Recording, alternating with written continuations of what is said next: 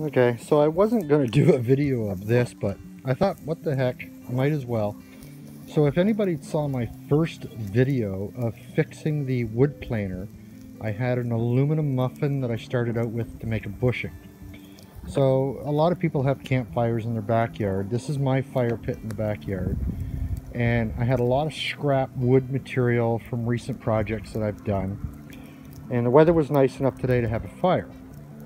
So while I'm burning up the wood, I also had some scraps of aluminum laying around from, I don't know, just playing around previously with doing this.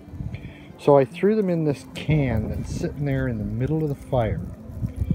And I've let it sit now for about 45 minutes. I had a good hot bed of coals first. This fire was going for a couple of hours before I did this. So it was full of scrap bits of aluminum. It's about 45 minutes it's been sitting in there, and I decided to pull it out, see if anything had melted. Oh, it just tipped over. We'll come back to it. So what I ended up with, my small muffin tray here, I just took that can out and poured it, and I've got 4 muffins, lots of extra aluminum on the top. You can see the flames from underneath. It was sitting on this dry piece of wood when I poured it in, and the heat instantly started the wood on fire. There's some there, that's where I actually had the tray sitting when I poured it, and it spilt over the edge. So it's laying on the wood. It's no longer burning, but this has still got a flame underneath it because it's producing so much heat from that aluminum. So that's how we got our aluminum muffin that we started out with in our very first video, where we made a bushing to repair our wood planer. So I just thought while I was doing this that I'd show it to you. I forget the melting point of aluminum, I believe is around 900 degrees Fahrenheit. So it just goes to show you how hot a campfire can be. It melts aluminum without any trouble. So we've relocated our muffin tray here. You can see how charred it was where it was sitting when I showed you a little bit earlier. And we moved it over, and as it was starting to cool down, you just get the 4 circles from the bottom of the muffin tray. I think it's cooled enough now where I can grab the tray and just flip it over and they should fall out.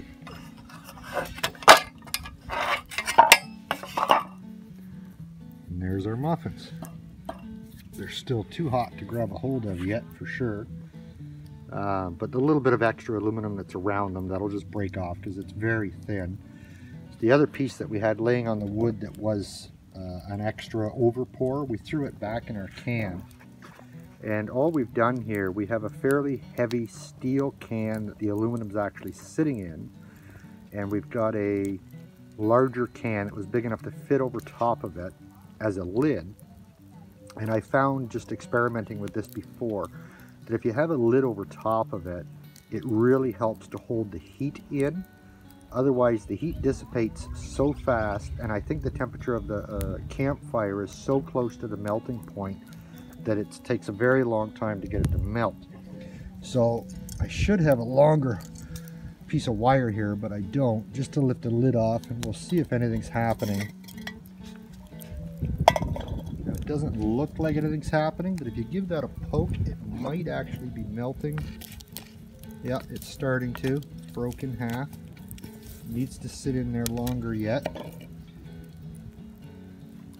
So we'll put the lid back on, and while we're sitting here having our campfire burning up some wood, it will continue to melt. And you can just throw a pot can in there one at a time, and you'll see how quickly they melt. This is really actually quite neat to see at nighttime. You see how everything turns just that bright red. It is so hot. When you pour it in the muffin tray, those cups in the muffin tray will just instantly turn red as soon as you pour that aluminum in there. So it's just kind of a fun thing to do. Pop cans is all you need. You will get some slag floating on top of the aluminum from all of the ink and stuff that's printed on the can. But just the end of your fire poker stick, and it'll just, you can scoop that out, it'll stick to your fire poker as you pull it out, and just drop it in the fire. And what you have left is the actual aluminum. So just kind of a fun video, nothing serious. Okay, so we're losing our sunlight now. We are 7:30 p.m. here now, and it's getting dusk. So our can that our aluminum is sitting in, it's hard to see. It's the bottom one here. This is our lid, this top can, and this bottom one is the heavier steel one that we have our aluminum in. And it is actually red hot right now. So there wasn't much aluminum left in there to remelt, but I'm suspecting it should be melted by now. So I'm going to try and get this out of here and pour whatever is left in there into our muffin tray here that we did the first pour in. And,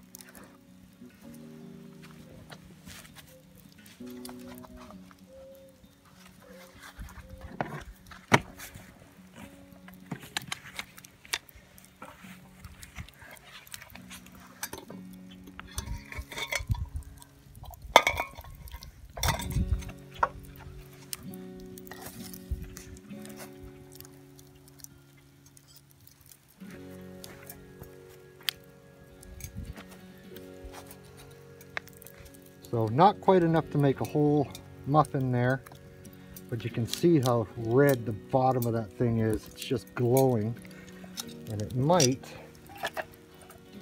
have, yeah, it's hard to see, but it's turning a little bit red on the bottom there. If it was darker out, you'd be able to see it better, but it would be a fairly bright red.